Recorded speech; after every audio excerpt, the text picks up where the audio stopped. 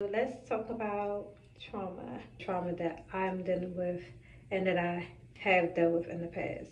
I dealt with mommy and daddy issues. My dad passed, I was only 4 years old. So I wasn't old enough to understand what was going on.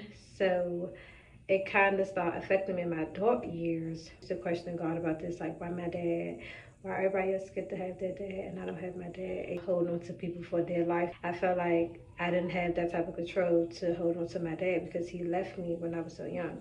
It caused me a lot of depression. It made me feel like I was scared to lose people. Fast forward, now that my mom has passed, it's kind of different. It's more so like I always thought I would have my mom forever. Like I thought she was going to be old and gray, rocking in a rocking chair, watching her great grandkids grow.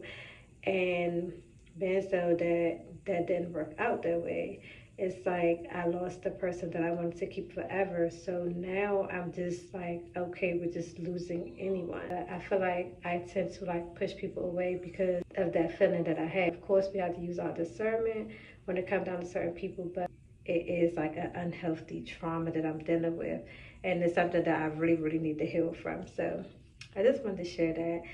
If that's something that you find yourself dealing with, comment below. Happy healing. Happy Sunday, loves.